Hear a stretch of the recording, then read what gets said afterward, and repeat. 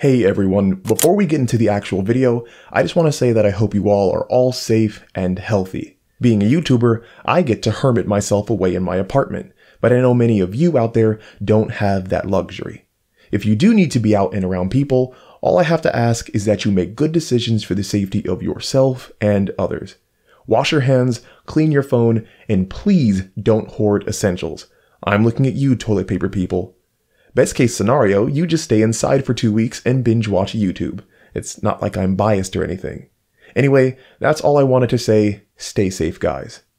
Now, for the actual content of this video, we are going to be taking a look at Contagion, a movie that has become terrifyingly more relevant as of late. If you don't know what Contagion is about or have never seen it, the premise of the movie is actually pretty straightforward. A disease called MEV1 sweeps over the planet and threatens to kill 1 in 12 people on Earth. But the weird thing about today's video is that we're not actually going to talk much about the writing of the movie. Instead, we are going to use a scene from Contagion as an example of how a novel editor might go about formatting a scene. And for anyone new to the channel, that novel editor would be me. So here is the game plan. We are going to watch a short 1-minute scene from Contagion. You will notice that there is no dialogue in this scene. It only consists of visual storytelling.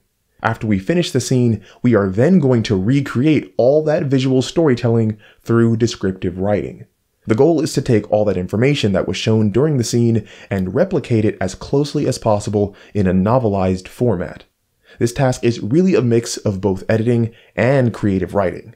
However, before we actually read through the written version, I will break down my approach and thought process to editing and writing. The reason that I think this is important and could be helpful is because it might give insight and guidance into how many of you could look at scenes in your own writing. As a professional editor, there are very particular aspects in pieces that I look for in fiction, some of which might not be easily recognizable to less experienced writers. Hopefully this video has some neat tips and tricks that you guys could make use of. So without any further blabbering from me, let's get into it.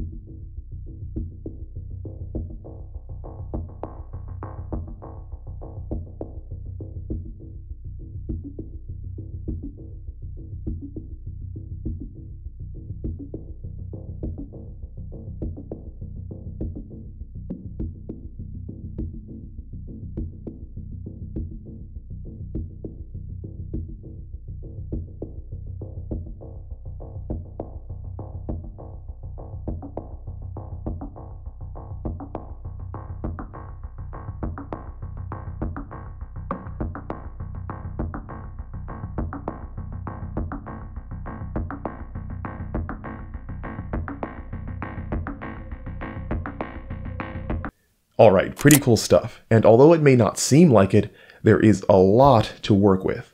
If you want to skip over my explanation and just read the novelized scene, that's fine too.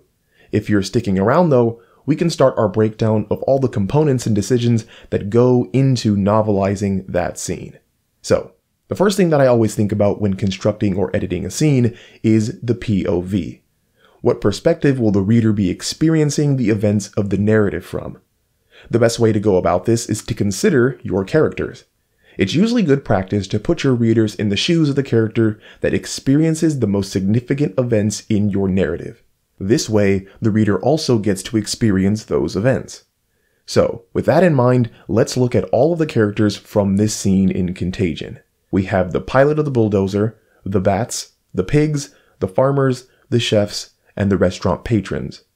Now, if you're thinking that is a lot, you are correct, and we cannot possibly use all of them as POV characters. What we will have to do then is narrow down our candidates of characters to only those who are most crucial to the events of the plot. And an easy way to tell if a character is crucial or not is to remove them from the story. If the plot still functions without them, they are not crucial. If the plot cannot function without them, they are crucial. So, out of all of those characters that we talked about, who is crucial to the plot of the scene? Well, the plot of the scene is the origin and transmission of the virus, so we must choose characters that are involved with that process. With that said, the bat that picked up the banana started the viral chain. The pig that ate that dropped banana continued the viral chain. The chef and the patron that shook the chef's hand also continued the viral chain. So, due to their interaction with the virus, these are our 4 crucial characters, and therefore our 4 candidates to place the POV on. Now, the 2 most prevalent POV styles are over-the-shoulder and omniscient, and the strengths and weaknesses of these styles help to inform us of what character we might choose to center the POV on. Over-the-shoulder POV is nearly self-explanatory. The reader experiences the events of the narrative as if they are perched on a character's shoulder. This means that a reader will only experience things that that character experiences. If something happens in a room where the POV character is not, the reader won't know. If another character has a thought that the POV character is not aware of, the reader won't know. In an over-the-shoulder POV style, the reader only gets the POV character's thoughts and experiences. Many writers choose this style because it closely mirrors reality, and a general rule in writing is that the closer to reality something is, the more believable it is, and that's always a good thing in fiction. However, by this time, I have already figured out that over-the-shoulder POV is not our best option. Why? Well, by definition of how over-the-shoulder POV is built, it must stay with one character. The only time over-the-shoulder POV can switch is during a chapter break. Since we have already determined that there are 4 crucial characters that must be included for the plot to function, that means we would need 4 separate over-the-shoulder POV chapters. In my assessment, that's just too much. For the recreation of the scene, I want to stick as closely as possible to the source material, meaning I want to depict everything in one scene. 4 chapters would be 4 scenes, which means that over-the-shoulder POV is out. That leaves us with the increasingly rare omniscient POV. Like over-the-shoulder POV, omniscient POV is very self-explanatory, but that's actually where the similarities between the 2 POVs end. Omniscient POV allows a narrator, and therefore the reader, to potentially have complete knowledge of anything and everything that goes on within a fiction. The perspective can jump between characters, locations, and even timelines, all within a single chapter, heck, maybe even a single paragraph. Many writers stay away from omniscient POV because allowing the reader access to that much information makes it difficult to maintain any mystery or tension. However, the strengths of omniscient POV will serve our purposes well. With it, we can follow all 4 crucial characters within one scene. Omniscient POV is our best bet. But that's still only half of the POV. We still have to decide which person the POV will be written in. Luckily, this step is actually pretty simple. Let's break it down. By and large, there are 3 person styles to POV writing, and you have probably heard of them all. There is first person, second person, and third person. First person uses I, we. Second person uses you. Third person, the most common, uses he, she, it, they. Now, believe it or not, each of these POVs has a different effect on the narrative. First person puts you directly in the shoes of a character, and is the most intimate style of storytelling. I grabbed the sword, I fought the man, I killed the man. When done well, it can literally trick your brain into associating yourself directly with that POV character, immersing you in the story. Lots of young adult fiction is written in first person so that young readers can identify and feel connected to a young main character. First person creates a situation where every word on the page is funneled through the POV character's experience, meaning that every sentence is a chance to learn more about them and how they think. Second person makes a reader feel like they are being directly addressed and told a story by another person. You grabbed the sword, you fought the man, you killed the man. Second person is what I like to call intimately dissociative. You are still technically in the shoes of a character. You just feel farther away from them because instead of actively experiencing the events of the narrative with that character, you are being told those events by someone else. The best way to understand how this might make a reader feel on a conceptual basis is to think of sleepwalking. While it is still definitely you that did the actions, you were asleep, so someone else has to tell you about them. Lastly, third person makes a reader feel like they are a fly on the wall. He grabbed the sword, he fought the man, he killed the man. It is the least intimate of all the POV styles, but that's not always a bad thing. If you have a POV character who is drastically different from a reader, like a different life form, or you have a POV whom you want to remain mysterious, the distance that third person style allows is really valuable. Third person is the style that is most conducive to building and maintaining tension, because while a character may have information that undercuts a huge reveal, the reader doesn't have to be given that information. So, with all that down, what would be the best complement to our chosen omniscient POV style? Well, a first-person omniscient POV style would basically put the reader directly in the shoes of an all-knowing being, aka God. While this is cool in some narratives, I would want to stay away from that just so as not to distract from the events of the virus, so first person is out. Second person omniscient isn't much of an option either, as I don't want to make a reader feel like they are a bat or a pig or a chef. What we are left with is the simplest option, third person omniscient. This style means that the viewpoint will be anywhere and anytime that we want, while also being distanced from the characters. Now, let's talk about the direction of the scene, because our chosen style of third person omniscient POV has a bit of a learning curve. One of the benefits to choosing a POV style that sticks close to a single character, such as first person or over the shoulder, is that they provide steady direction to the scene. What do I mean by that? Well, because we stick close by a character, the reader experiences events one at a time like the character does. For example, a story sequence could be, I invited her over, I changed my clothes, I answered the door, I gave her a kiss.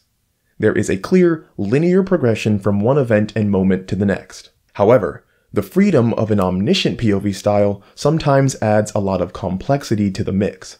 Since the perspective can be any place and any time, the events of the narrative no longer have to be linear.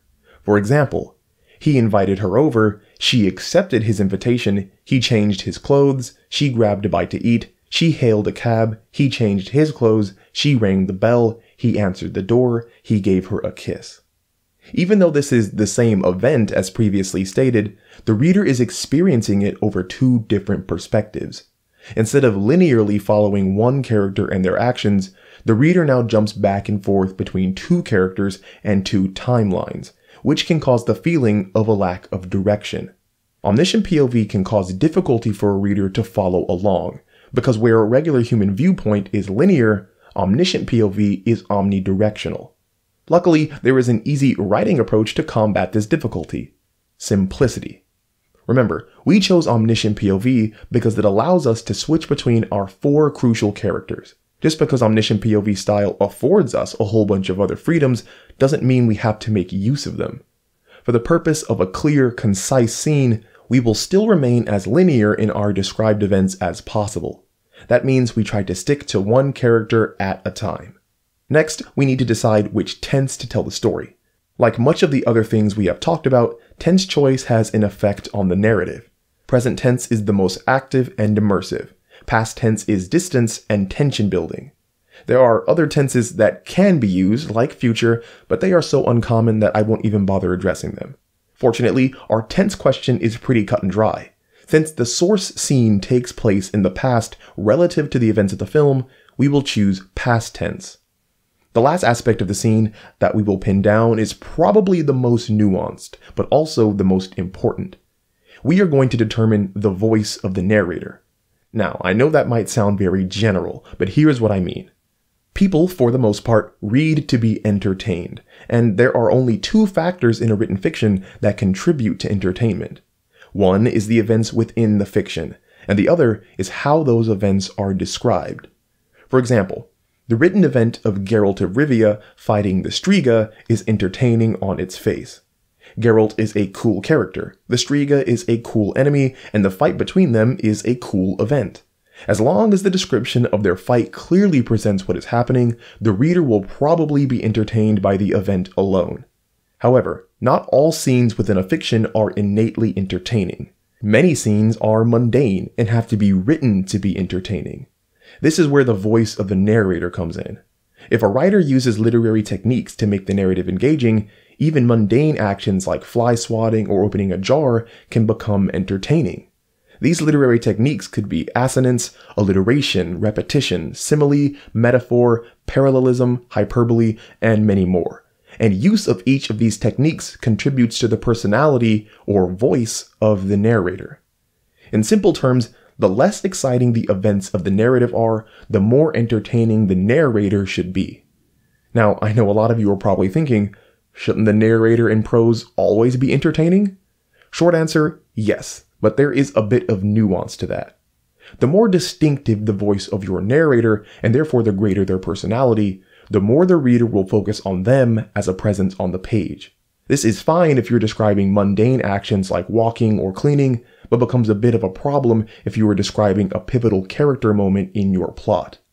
Narrative voices with big personalities grab attention, and sometimes you want the reader to be focused squarely on the events of the narrative and the emotions of the characters. This is the tightrope that advanced writers have to walk. You need to make the voice of your narrative entertaining enough to be engaging, but reserved enough to let the narrative shine, and this balancing act is different for every single piece of fiction. So, with all that said, let's consider the events of the Contagion scene to understand how strong or reserved the narrative voice needs to be. Well, between bats flying, pigs eating, and chefs shaking hands, it's pretty clear that there is not a lot of exciting action going on. By recognizing that, we can determine that plenty of literary techniques will need to be employed to maintain entertainment, meaning that the narrative voice and personality will need to be strong. So, let's recap everything that we have decided on. Our crucial characters are the bat, the pig, the chef, and the patron. The POV style is omniscient, told from a third-person perspective. The direction of the scene will be linear. The tense of the scene will be past tense. And the voice of the narrator will be strong with a lot of personality. These components make up the structure that our scene will be built around. Keep all these things in mind because now I will read through the written version of the scene based around these guidelines. If you need to go back and watch the actual scene from Contagion one more time so it's fresh in your mind, this would be the time. If not, we can jump right into the novelized version of Day 1. There are 4 names you're going to have to pay attention to: Boris, Harry, Cho, and Beth. We can start with Harry, seeing as the contagion-fueled near collapse of humanity is his fault.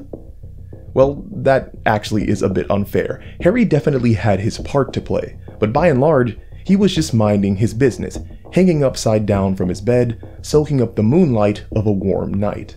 He most likely would have stayed there too, had it not been for the bulldozer that came to knock over his home.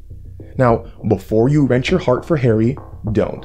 He's a bat hanging around the forests of Eastern Asia. This was not the first tree to be felled that he once called home, and it certainly wouldn't be the last.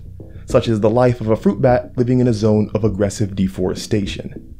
But this was a special night for Harry, one that he might not remember, but history would.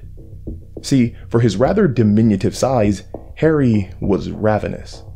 Anytime he could shove something in his mouth, he made sure to fit 1 or 2 extra pieces just to be safe. Now, if Harry were asleep, his hunger wouldn't be a problem, but very few living beings can maintain a slumber when a tree is snatched from underneath them. Harry, understandably a bit startled after being awoken so rudely, thought the best thing to calm his nerves was, of course, food. But not just any food. Such a dramatic arousal from sleep made Harry desire something special, so he focused his beady little black eyes and flapped his flimsy black wings all the way to his favorite banana tree. Harry was practically salivating. The bundle of bananas that he landed on was 3 times his size. He could gorge himself for hours. But then, the jewel of the bunch caught his eye. Tucked away in a nearby bundle was a banana with the tip of its peel pulled away, leaving bare the soft flesh underneath. And that flesh, open to the air and musk of the jungle, had curdled into a gray, foaming finger. Harry couldn't resist. He clamped down his jaws around the banana to take his delicious prize into mouth, but had an epiphany as soon as he did. What's to stop this tree from falling too, thought Harry. Such a delicious meal would be utterly ruined if his perch gave way underneath him. That notion was all it took for Harry to take to the skies again, curdled banana still in mouth, to find a place to dine in peace. There were a million trees for him to choose from, but each was just as vulnerable as the last. None of them would do. But that's when Harry found a great metal construct with a great metal canopy. It looked just sturdy enough to ward off any wandering bulldozers. Perfect. Harry flew his way inside, found himself a steel beam to relax on, and gave his banana treasure one last loving look before he dropped it. It fell too fast for him to do anything about, slamming into the ground below before Harry even knew what happened. And this is where the second name comes in, Boris. See, Harry had flown into a pig enclosure and chose to eat and subsequently drop his beloved banana over a pen swirling with swine. Boris was one such swine, and keeping with his hoggish nature, had the bad habit of eating any general garbage that was tossed his way. Sure enough, the habit was in full strength this historic night too, and upon seeing the bit of banana magically appear from the heavens, Boris joyously devoured the tainted fruit without so much as a moment's hesitation. The rest of the night would be decidedly less joyous for Boris. That bit of banana did not sit well with him, and from moon to morning, Boris's bowels screamed and cried. There was much happening inside that tiny pig. Monumental things, in fact. That one little piece of banana was wreaking havoc on Boris's innards because of a transformation. Still, in a roundabout way, Boris would soon gain freedom from his intestinal distress, mainly because he was scheduled to be butchered. Boris went from a pen in the jungle to a cage in a truck to a corpse on the chopping block of a chef. A chef called Cho, the third name. Cho had been cooking for quite a while, decades even. His father had taught him, and Cho had taught his son. For all intents and purposes, Cho was a master of his craft, which is why he was the renowned head chef of a high-class restaurant. But mastery, as incredible as it is, does have its drawbacks. From atop the high mountain peak of expertise, sometimes the basics become a bit clouded. For Cho, his mind raced with thoughts of complex flavors and finished orders and kitchen cutlery. What he didn't so much preoccupy himself with was washing his hands. Cho hadn't been shy when inspecting Boris's cold carcass. He touched the pig all over, even giving a physical scrutiny to Boris's gums, cheeks, and tongue. And when all that investigation was over, in lieu of soap and water, Cho decided that his chef's apron was the best sink to sanitize his hands. 2 quick wipes on the white fabric, and Cho was ready to tackle the rest of the day. It just so happened that part of the day included Beth, the fourth and last name. While Beth's purpose in Hong Kong was business and she would soon leave for Chicago, she had made a promise to herself to visit her favorite Cantonese restaurant before departing. When given the chance to greet the chef behind her delicious plates of food, Beth couldn't have accepted any faster. It was a nice meeting between her and Cho, a picture taken and a few words exchanged. But along with the thanks and appreciation, something much more significant passed between them. It was MEV-1, a fomite-spread virus that would go on to kill 26 million people worldwide over the course of a year. Unknown to Harry, Boris, Cho, or Beth, this was day 1. Alright, so I hope you guys enjoyed the finished product and could follow along with some of the structural decisions that we made beforehand. We kept to our 4 crucial characters, switched between them linearly using an omniscient third-person POV, wrote the prose in past tense, and covered our entire scene in a strong narrator voice, with, of course, a few liberties taken. Again, I hope this demonstration could be a bit of a help to you writers out there. If you guys have any questions, feel free to ask down in the comments and I will do my best to respond. If you want to support the channel, subscribe or donate through Patreon for awesome perks. As always, it was a pleasure and I will talk to you all again soon.